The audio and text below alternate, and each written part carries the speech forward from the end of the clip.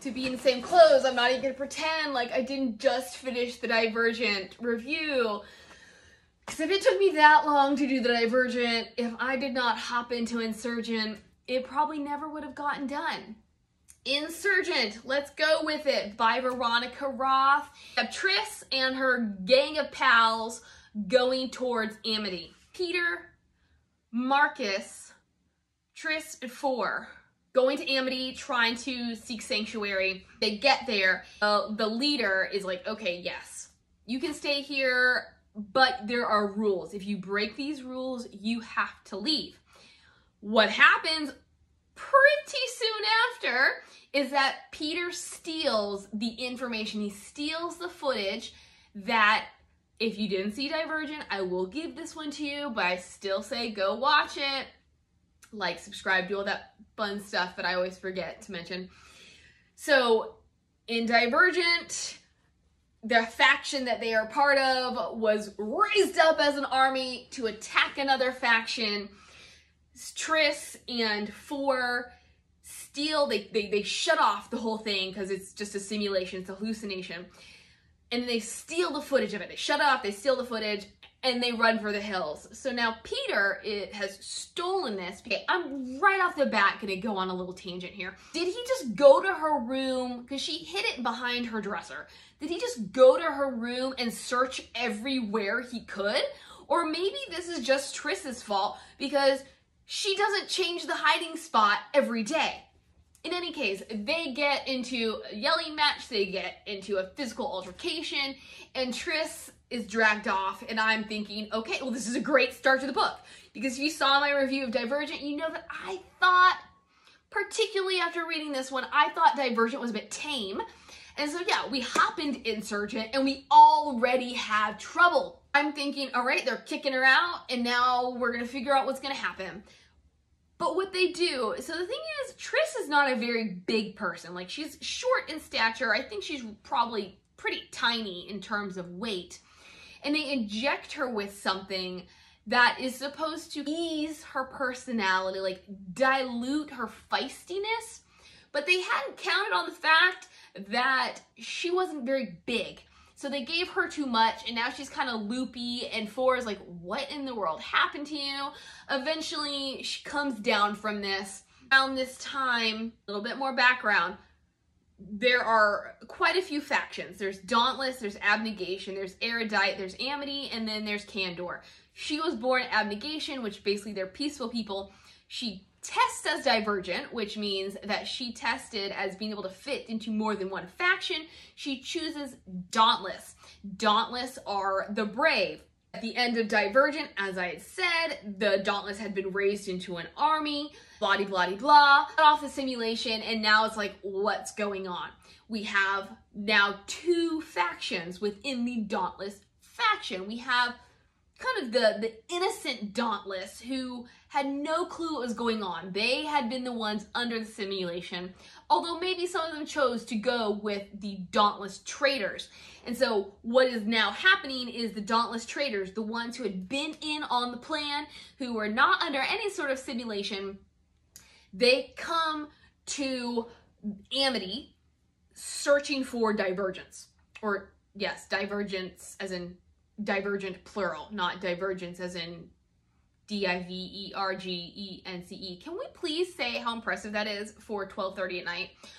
Yes, and so Triss and her group get out of Dodge, and they end up meeting 4's long-lost mother, who says, look, 4, I'm factionless. And what I want you to do is become factionless too. I want you to convince people to side with the factionless because we are going to rise up against the Erudite and we're going to destroy them. And the Erudite is the group, the intelligent group led by the main antagonist, Janine. We haven't gotten a whole lot of her. I was like, no. But as I said, this was a much more exciting book. But a lot happens. And even at the best of times, I was really confused about what was going on because honestly, as soon as one event ended, a brand new one would come up and I was like, whoa, okay, like, do you people never sleep? They're on the train, they run into his mother. They may or may not go to factionless headquarters, I don't quite remember, but they end up at Candor headquarters. And Candor, they inject serum into Four and Triss because they have been accused by the Dauntless of basically being enemies and doing bad things. And so Candor, who are all about truth, are like, we need the truth from you before we let you stay here. They admit all these truths. Again, I don't remember why this happened. I think they're seeking out the Dauntless traitors. They go to this building with a bunch of other Candor, I think, and the Dauntless traitors show up and they inject everybody with, or maybe they gas everybody. In any case, only the Divergent would be immune to this knockout gas. Dauntless traitors are, for some reason, looking for the Divergent. We still don't know. That was my problem with Divergent. I never quite understood why the Divergent were important. We do learn a bit more in this book, but at this juncture, we do not. Triss, because she was not affected, is now trying to go around finding the Divergent before the Dauntless traitors can. She runs into Eric, who I feel like you guys don't even have to go watch my Divergent review now. Eric is one of the Dauntless traitor leaders. He is kind of the biggest rival, foe, whatever, to Four. He is in charge of this mission of finding the Divergent. She is able to severely wound him. They go back to Candor. The Candor leader is approached by Janine, is challenged by Janine, and she's like, you need to meet me here, that we're gonna have this conversation. Triss and her gang listen in on it, things happen. They come back to the Candor headquarters, and the Dauntless are like, you know what? We are not ruled by the Candor. Yes, they're letting us stay here, but we need to take care of our own business. And they decide to execute Eric. For no problem, he does it. He executes Eric. Dauntless then decide, you know what? We are not going to stay with the Candor. This is not our place. We're going to go back to our own headquarters to make sure that Janine can no longer put us in a simulation, can no longer control us. We're going to dismantle all of the cameras, all the security cameras. They miss one. When in Divergent, one of Triss's best friends was a girl named Christina. And then Christina had, by the end of that book, become romantically linked to another one of their friends, Will. Triss had to kill Will at the end of Divergent. And then when they get to Candor and then she and Four are asked all these questions, she is actually able, because they're put under a truth serum, her divergence is unique or strong or whatever enough that she is able to get around that serum. And she has the choice of admitting what she did or lying about it. She admits it. So now she and Christina, there's tension there, right? Because they were best friends, but now Christine learns that not only did Triss kill Will, she lied about it in a sense. You'd have to read the book to know what I mean. But Christina wakes Triss up in the middle of the night and she's like, look, there's these 3 people, they're up on the roof, they're gonna jump off. I need your help. I'm going to take a little detour here and say, why did she not wake up a 3rd person? Because we're gonna get into a little bit of spoiler. One of them was a kid. One of them was another friend that Triss has made. And then the 3rd was the sibling of a friend of hers who's already had tragedy in their life.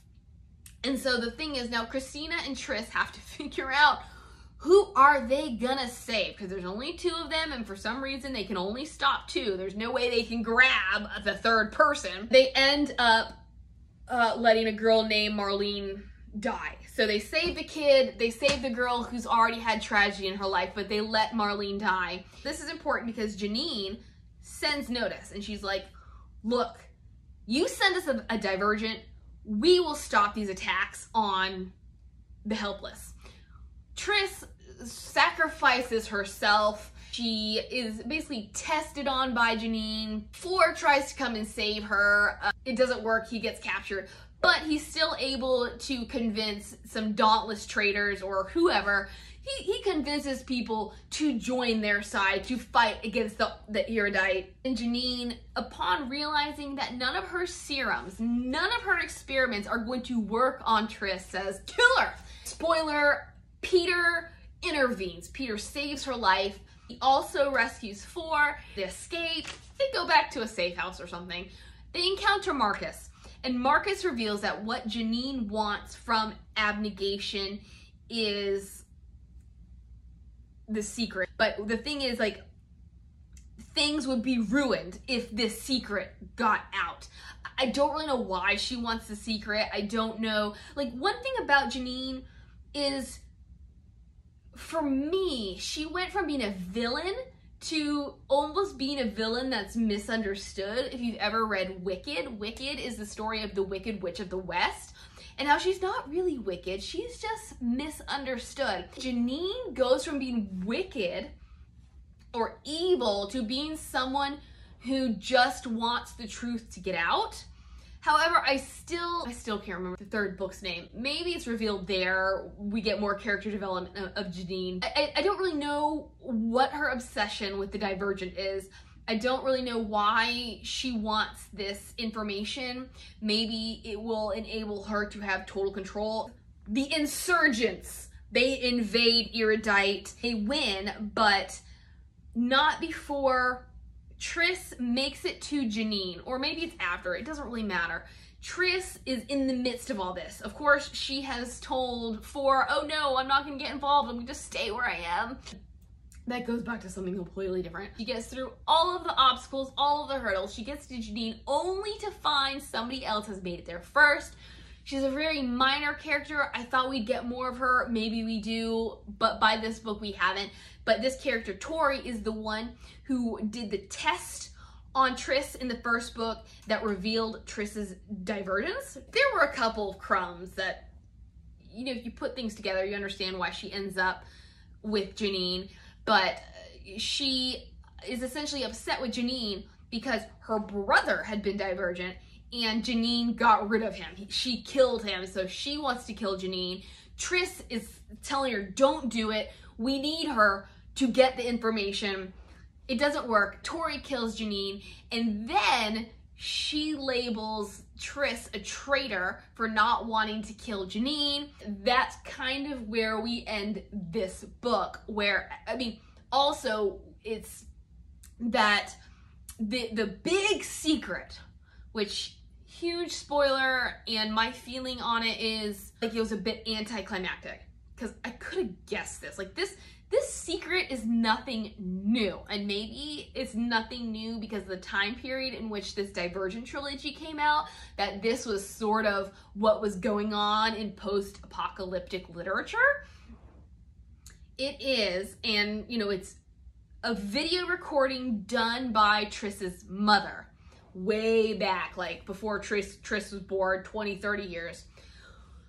She reveals that the world had become corrupt. And so what was decided was to seal off basically the city of Chicago and then to divide the people into factions. And I think the people were given some kind of serum, things to forget. I'm not quite sure how this all works. I probably would know if I were doing this review closer to when I'd actually read the book. The whole idea was, let's seal off this area, put people into factions so that they can become a better kind of people. And then once there are enough divergents, or there's enough of the divergent, open up the gates, let them back into society, and they can help change the world. I still don't understand how I mean, I guess it's because each faction centered around a certain personality trait. If you adhere to kind of one way of thinking, you're going to be a bit more pure-minded, pure-hearted. but we can't all just have one way of thinking, and that's where the Divergent come in, because they're able to see outside of that. They're able to, I guess, have more empathy. I don't know. In any case, yeah. So that was the whole deal, was this divergent world. Like, being divergent wasn't actually bad. Being divergent was good. And by this point, the divergent population outnumbered all the other factions. So it was about time to open the doors anyways. At that point, when I learned the big secret, I was just like, I could have guessed that. A corrupt society, and then we have a faction of people that get split from this society for some reason, and now they're gonna cure everybody. Like, it just, I thought it was gonna be a bigger deal, a bigger surprise. You know, I thought there was gonna be more at stake, and there wasn't. Like, which is why I don't understand why Janine wanted this information. Like, how was she gonna use it? Maybe you guys can tell me, how did you feel about this big reveal? I did think it was interesting that it was Triss's mother. And so, you know, we get a lot of her parents in this book, and we get a lot of characterization of her parents. Because in the first book, they're the perfect abnegation. You know, they're very submissive, they're calm, like they do what they're supposed to do, they're fair. And then obviously we learn that they had pasts. We learn that the mother was dauntless. We learn that the father, I think he was erudite, and that he used to be friends with Janine. So we're like, there's a bit more layering to these people than we thought. And then we learn that her name is Edith. Triss's mother's name is Edith. That, like, this whole society, this divergent, you know, factionless society is not that old. I'm thinking it's centuries old. Like, this is how long it has taken to develop a better race of people. But it's only 2 generations worth of people. Her parents were scientists involved in the very beginning, because her mother's real name was Amanda. So she comes into this new factioned society. I guess her memory has been erased and whatever. But I was just like, I mean, that was surprising to me, that this world that she was part of was actually really new. I actually didn't write much for Insurgent. It stops here. You can't really see. I honestly really couldn't think of much to talk about, but I will talk about Triss and Four. I liked them in Divergent. I thought they were a really enjoyable couple. In this, not so much. And I think it was because there was so much back and forth. I did not expect their relationship to be perfect. Perfect is boring. But I got really tired because Triss, she lied a lot. She would put herself in danger, but then she would lie to him about what she was doing. And then he, you know, another situation would come up and she would lie again about what she was going to get involved with. And obviously he's concerned about her, and then he's upset that she lied to him. And he's like, how can I be in a relationship with someone that I don't even trust, that I don't understand, that I don't know? Instead of there being good tension, I thought it was a bit messy. I got really tired of her saying one thing and doing another, and then him just accepting it, and then we started all over. I didn't really like the fact that they stayed together. I thought it would have been more interesting if they'd broken up, because then we have that awkwardness in whatever's going to happen in the third book, because we want them to be together, but they don't work well together when put in real world situations. So how is that going to work out in the third book? I did not enjoy their dynamic whatsoever. I felt like they didn't have any chemistry in this book. on top of all of their marital issues. I'm glad that they finally told us what Divergent was, and that Divergent wasn't bad. It was actually what they were aiming for in their society. Although I still had so many questions about how do you become Divergent, especially if this is only the second generation. How did it mutate from whatever they were programmed into being into already being Divergent? What was it about certain people that they were Divergent? Like, oh, I forgot the biggest spoiler of all in Insurgent. And this I did not see coming. Triss's brother Caleb was a double agent. At some point, he joins forces with Triss and her gang. He'd been erudite, and so what he'd done is he was like, it wasn't what I was expecting. Complete and total lie. He was really just a secret agent, a traitor, spying on Triss for Janine. And so this is how they always kind of had the upper hand. This is always how they sort of knew what was going on, was because he was reporting back to them. And I was just like, I think I loved it so much because it's the ultimate betrayal. This is her brother. This is her blood.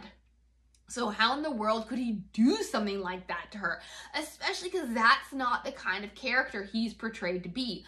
He's really cool-headed. He is rational. You know, he seems to see things the way that they're supposed to be seen. And then, I loved it. I thought it was fantastic. But that goes back to, obviously, Triss was Divergent and Caleb wasn't. So what was it about even siblings that one could turn out to be Divergent and the other couldn't? Peter, kind of similar to Caleb. So there's so much tension still. Triss never completely trusts him. She always thinks he's out for number one, which he is. But I liked how, and this could have gone badly. I could have reacted to this the way that I reacted to the back and forth with Triss and For's relationship. But I liked how you never really knew what Peter was up to. You never really knew, has he become a better person? Or is he just being manipulative? I cannot tell you why he chose to do what he did. If I reread the book, I probably could, because I think it's answered. If you know the answer, please let me know. But yeah, I can't tell you why he rescued Triss, and it puts me in his corner. It makes me like him. I mean, I already liked his villainness, and now I'm liking his good guy-ness because it just adds a layer to him. It makes me question him a little bit more. It makes me want to know him a little bit more because he's not flat.